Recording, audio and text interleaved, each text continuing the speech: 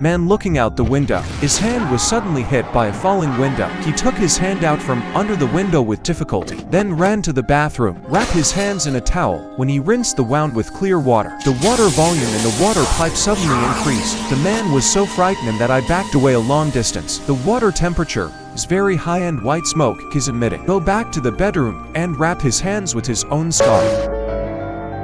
The radio suddenly rang. Jump over the bed to unplug, but it's no use. Then the phone rang. He immediately said he wanted to change rooms, but it's too late. It was not the hotel receptionist at all. Instead, it kept repeating the hotel services. At this time the man was frightened, then picked up his luggage and wanted to leave the room, but the door can no longer be opened when he uses the spare key.